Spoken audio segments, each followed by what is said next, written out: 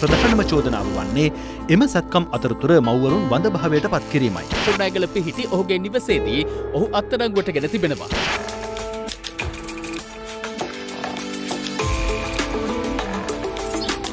Sri Lanka's 22 million people get their news from hundreds of sources, which includes television, radio, and newspapers, but also news websites and social media. At a glance, we have lots of media. But is there enough good journalism? Good journalism means verified information is presented with enough context and balance, without misleading audiences and without spreading panic or hatred. This is the story of a completely fabricated story that shocked and angered many people, until a few good journalists decided to probe further and found the truth.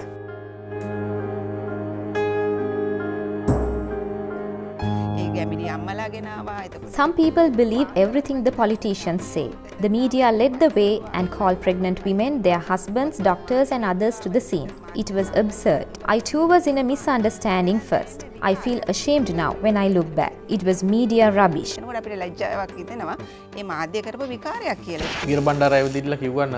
Dr. Veerabandara told the nurses, "What are you talking about? You must not tell these things." Then he taught them what to say. He asked them to say that Dr. Shafi sterilized women. He meant performing cesarean section surgeries fast and advised the nurses to say that it was suspicious. Nurses repeated what he said. To this day, what confuses me is what motivated them to act this way, and if, as CID said, they did falsify these documents, and as such, as why they would actually do that.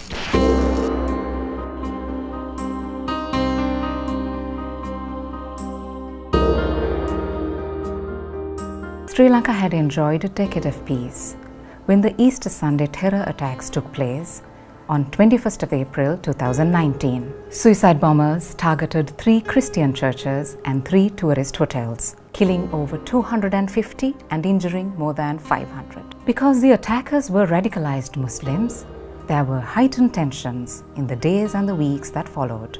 Moderates from all faiths were appealing for calm and restraint. Then, just a month after the attacks, a terrifying news appeared in Divaina, a privately owned Sinhala newspaper.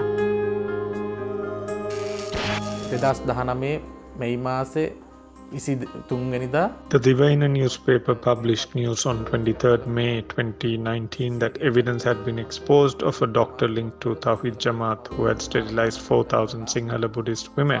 The news story further said that investigations had been underway to arrest the doctor. As journalists, we monitor news on media and investigate them. When breaking news is posted by a single newspaper, every journalist is keen on it. That happened here too. When I saw the headline, I was curious because the doctor was a Muslim. The story did not mention the word Muslim, but went with Tawhid Jamaat. They alluded that the doctor was a Muslim. The term Tawhid Jamaat immediately reminded me of the Easter Sunday terrorist attacks launched by an organization with that name, which was led by Zaharan Hashim. When that name is mentioned, everyone thinks that the doctor may be linked to the Zaharan terror gang. People tend to think that he had performed the planned sterilization of 4,000 Sinhala Buddhist women. Journalist Tharindu was naturally curious. How did all other media miss such a story? Can any doctor secretly sterilize 4,000 women while delivering their babies at a public hospital? He wanted to get to the bottom of it. So, as a good journalist, he turned to the primary sources. He went to the hospital concerned and also talked to the police. What he heard from the police made him suspicious. The sources available to verify this news were the police and the relevant hospital. The director of Kurunegala Hospital had already conducted a press conference and announced this. The only source we could contact after that was the police media spokesperson Ruwan Gunasekara. He denied knowledge of any such information. I requested him to check whether there was a complaint in Kurunegala about this. He called the superintendent of police in charge of Kurunegala division and told me that there was no such information. He told me that an investigation was underway regarding the assets amassed by a doctor at the Kurunegala hospital, but it was not related to the sterilization. Then I thought that the story in the Divaina newspaper could be a fabrication. The original newspaper didn't mention the name of the doctor, But within hours, the name had been disclosed on Facebook by a medical academic. The story was picked up by TV news and went viral on social media. That's because the gynecologist implicated, Dr. Shafi Shihabdeen, worked at the Kurunagala Teaching Hospital. We too were terrified because anyone would be concerned about racist sterilization. We wanted to know the truth. When the news of sterilization spread, mothers queued to get screened for sterilization. Some mothers complained about subfertility after the first delivery. Have only the mothers whose cesarean section is done by Dr. Shafi become subfertile after the first delivery? How many might have experienced the same? However, the mothers were anxious when the news was that the doctor had blocked fallopian tubes during the cesarean section. Mothers queued to be screened to check whether they had been subjected to sterilization. It is their right. The allegation against Dr. Shafi was that during cesarean surgery to deliver babies, the mother's fallopian tubes were cut, tied or blocked to permanently prevent future pregnancies. Hundreds of anxious women turned up at the Kurunagala hospital saying that they have not conceived another baby since then. Some politicians and Buddhist monks also turned up at the scene making various claims. It soon became a media circus. What did the media do? They aired video footage of women queuing to get screened to know whether they had been sterilized by Dr. Shafi. Politicians and religious leaders, although they knew next to nothing about medicine, involved in this. The media aired these news stories every day.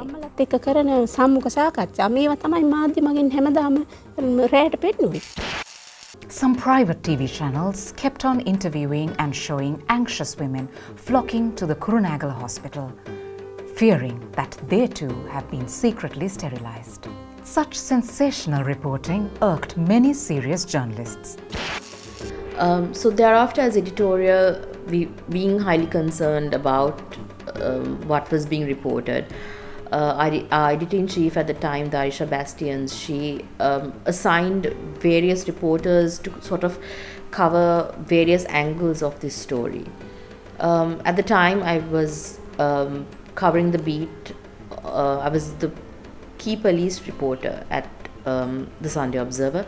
So my areas of interest was basically the police investigation and also what was being uncovered thereafter. The day after the initial report appeared in the Divina newspaper, Dr. Shafi was arrested by the police. At the time, Tharindu and Maneshka worked for two rival media houses. But as journalists, they both wanted to separate facts from so much hype surrounding allegations against Dr. Shafi. Dr. Shafi was arrested by the Kurunagala police on 24th May, following which we investigated this further. We met Dr. Shafi's wife Imara at her house and inquired regarding claims of sterilization of 4,000 women. We then met the director of the hospital. We questioned thoroughly how such sterilizations could be done. He categorically said Dr. Shafi had somehow done it without providing a medical explanation. He told the story only from his side. He then asked an assistant to accompany us to the ward where Dr. Shafi worked. We inquired about Dr. Shafi from the nurses and they said he was a kind and committed doctor who was friendly with them. When Tharindu was talking to nurses at the Kurunagala hospital who had directly worked under Dr. Shafi, the director of the hospital intervened and directed them to implicate Dr. Shafi. This added to Tharindu's suspicions. Suddenly, Dr. Veerabandara, the hospital director, rushed in and said to the nurses, "What are you talking about? You must not tell these things." Then he taught them what to say. He asked them to say that Dr. Shafi conducted sterilizations. He meant performing cesarean surgeries very quickly and advised the nurses to say that it was suspicious. The nurses repeated what he said. Not all the mothers who had come to the hospital were unable to conceive after the first delivery. Some had complaints about back pain. Some were afraid because they had undergone surgery Shafi by Dr. Shafi. When I investigated further, I understood that Dr. Shafi as well as his wife worked at the Kurunegala hospital. Further, the wife of DIG Kitsiri Jailath was also a doctor in the same hospital. This police officer investigated the case. The wife of the magistrate of the area was also a doctor at the Kurunegala hospital. Dr. Shafi, together with several others, purchased a building in the middle of the Kurunegala town. The Sinhala Trade Association of the city expressed concerns that it would be a Muslim invasion. We found out not all the incidents had been behind the allegations of sterilization. Dr. Shafi වඳකලා කියන්නේ හේතු වෙන්න ඇති කියලා අපිට ආරංචි වුණා. After interviewing many different people from both inside and outside the hospital, Tharindu realized what lay beneath. There was a lot of racially based jealousy and animosity towards Dr. Shafi, who was a popular and successful doctor who just happened to be a Muslim. It looked like the prevailing anti-Muslim sentiments were used to target and vilify him. By this time, most media in Sri Lanka had turned Dr. Shafi into a national villain. His side was never heard in any media reporting. It was a trial by media. And suddenly, Tharindu's own editors didn't want to publish anything that contradicted the vilification. After that, my newspaper refrained from publishing the stories related to the incident, and I decided to quit my job in the Lanka newspaper. Media industry in Sri Lanka has limited job opportunities. So it was probably not easy for Tharindu to walk away from his secure job at Sri Lanka's highest selling newspaper. His commitment to good journalism is exemplary. Manishka was luckier because the Sunday Observer's editors stood by her reporters as long as they verified all information and produced balanced stories. Manishka and colleagues focused on how local area police had violated procedure in their haste to arrest Dr. Shafi. I think the key factor in people believing this article was because the reporter had mentioned that the information was received from the police, which sort of gave wings to the article. And another institution we kind of focused on was the National Police Commission, because these revelations in court on June 27th, there was a lot of focus on the behavior of the National Police Commission as well. After the investigations, the CID director had reported to the acting IGP C.D. Vikramaratna that these two officers had acted against the police disciplinary code. But of course, later we know that the IGP, based on this information, had written to the National Police Commission requesting and rather recommending that these two police officers be transferred. However, we reported how the National Police Commission, despite the recommendations, first ordered for the transfers, but then thereafter stopped the transfers for reasons unknown. This sort of created an air of confusion, and also people started looking at the National Police Commission in a different way and wondered why they would act in such a way. We also reported on the transfers of these two officers thereafter, which the NPC ordered for sort of a public outcry. Sunday Observer also took steps to report on how one police officer in this, who was mentioned by the CID as having falsified these documents, was promoted later that year. The police chief himself was unhappy with how the local police have investigated. He handed it over to the Police Criminal Investigation Department, or CID. They probed deep and found that Dr. Shafi had no connections with any terror group, so the doctor was released on bail. ඉන් පස්සේ අපරාධ පරීක්ෂණ දෙපාර්තමේන්තුව The CID investigated and reported that the doctor had no connection with any terror organization. They said that the charges filed under the Prevention of Terrorism Act had been withdrawn, but the case of damaging the organs of women would be investigated further. Dr. Shafi was released on bail. It was revealed that the doctor had been arrested only because of the Divina newspaper story without any other evidence. The present IGP Chandana Vikramaratna was the acting IGP then. He assigned the CID to investigate the case. The CID took took Dr. Shafi under their custody and held him under detention orders for investigation. CID questioned a large number of persons, and it was revealed that the Kurunegala DIG and the Superintendent of Police, Mahinda R had fabricated 10 statements to arrest the doctor. The statements were recorded after Dr. Shafi was arrested and backdated.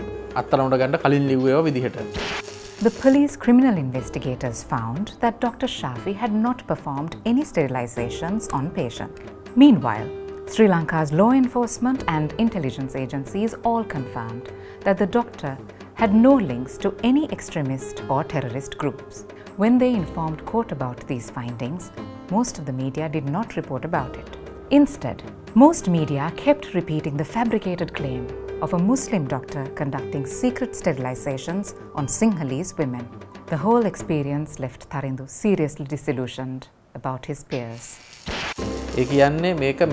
There is a conspiracy behind this. Although the media may commit errors, blunders of this scale cannot be allowed. Media can apologize, but the media code of conduct explains how exactly it should be done. None of them have been followed. The media did not even cover the truth that was exposed later. Instead, it repeatedly reported that Dr. Shafi had conducted sterilizations. Look at the size of the first B report the CID submitted when reporting facts. These are statements recorded by the police from complainant women. All of them said they had complained because of the newspaper and the television stories. They were not voluntary complainants. These are the statements recorded from the doctors, and none of them say that Dr. Shafi had crushed fallopian tubes. Without considering these facts, some media still report that Dr. Shafi damaged fallopian tubes of women.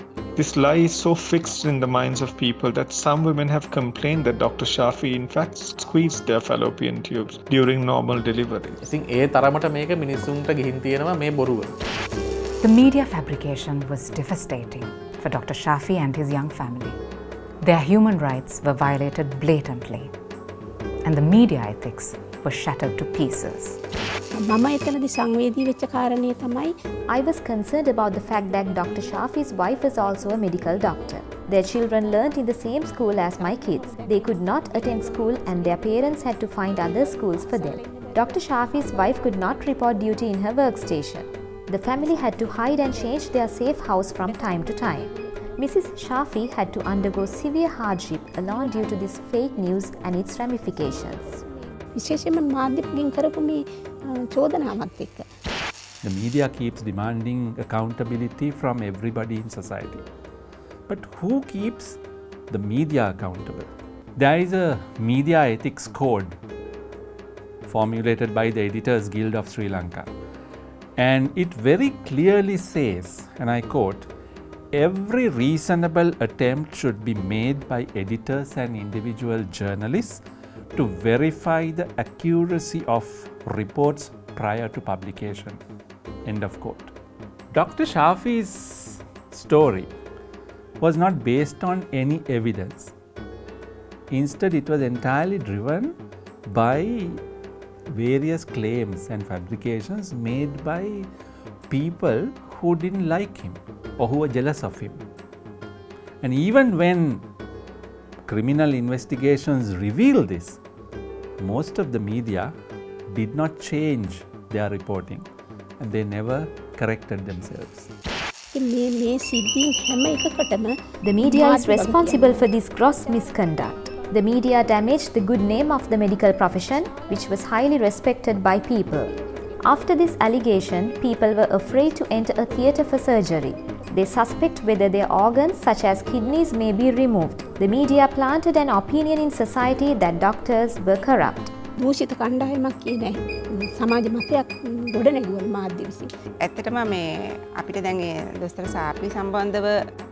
Media formatted our minds against Dr. Shafi. Both audio and visual media engaged in this. Media is the way we know the news.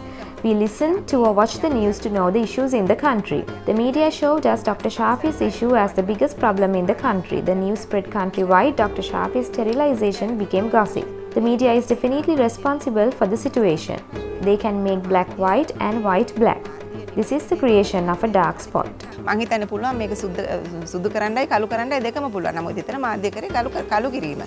Tharindu obtained the Kurunegala Hospital's official statistics for the number of cesarean operations where Dr. Shafi was involved. The actual numbers were significantly less than what the Divina report had claimed. The Divina newspaper reported that Dr. Shafi had sterilized 4,000 Sinhala Buddhist women.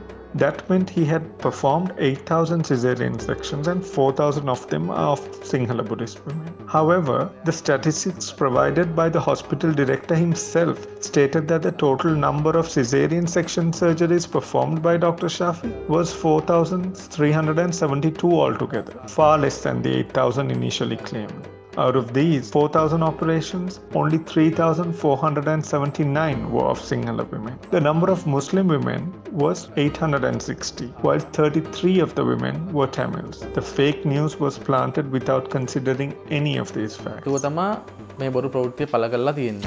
When so many had already vilified Dr. Shafi, it took extraordinary courage for one of his patients to publicly speak for him. Caesarean සැත්කම් තුනකටම Dr. Shafi යටතේ මුහුණ දුන්න අම්මා කෙනෙක් හැටියට I underwent 3 cesarean sections under Dr. Shafi and I have a responsibility to appear for the doctor's innocence. Therefore, I did the only thing I could do, that is giving evidence in a case against Dr. Shafi. I told them that I had not faced any difficulty during delivery and I had a social responsibility to say it. මට කිසිම ප්‍රශ්නයක් වුණේ නැහැ කියලා. මම හිතනවා ඒක මගේ සමාජ වගකීමක්. I think having focused on mainly how the police acted and behaved, I think it's to this day what confuses me is what motivated them to act this way, and as CID said they did falsify these documents and as such, as why they would actually do that. And I still can't understand that, and it kind of remains as to what motivated them, it kind of still is a mystery. In December 2021, the Ministry of Health decided to reinstate Dr. Shafi after having sent him on compulsory leave for over 2.5 years. In June 2022, the ministry paid him his salary arrears for the period, which totaled 2.67 million rupees. But at the time of making this film, in August 2022, police has failed to file charges against him. He is still on bail and still needs to clear his name, tarnished by media fabrications and false allegations. Tharindu now has his own media startup where he goes looking for evidence in every story. Manashka has joined a fact-checking organization, still investigating various claims, including those appearing in the media.